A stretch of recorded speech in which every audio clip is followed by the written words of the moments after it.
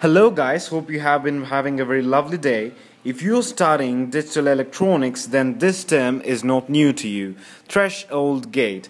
As the name itself suggests, it is something that is going to give a limiting value, and it is going to base its output on the limiting value.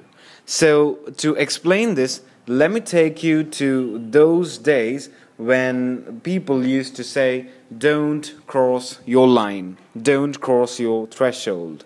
So the threshold gate works on a similar principle. It works on the principle that you give it a limiting value, say 35 or 3 or 2 or 1 or anything. You give it a threshold limit, and it is going to give its output, which is either 0 or 1, based on the weights of the function.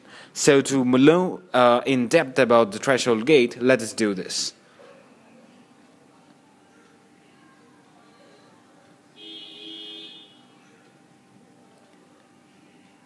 This is my gate. So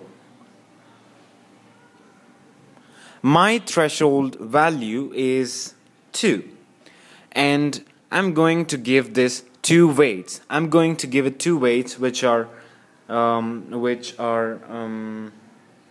me give 1 and minus 2. Let me give not 1 and minus 2. Let me give 4 and minus 2. So the inputs are going to be x and y. So the output function, which is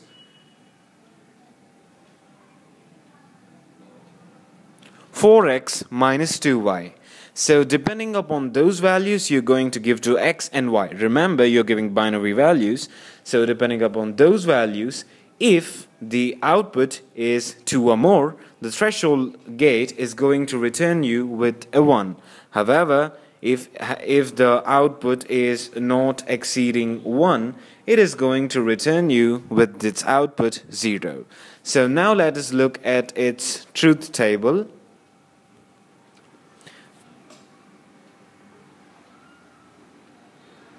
So this is a small truth table I have formed on the left.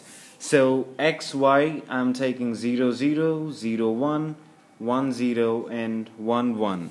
So my function I've written on the top, it is 4x minus 2y. So in the first case, when the function value is 4x minus 2y, it is 0 minus 0 is 0. So second time, when it is 0 and 1, the value of the function is going to be minus 2. The third time, 4 minus 0 is 4. And the fourth time, which is the last time, is 4 into 1, 4, minus 2 into 1, 2, which is 2. A perfect example.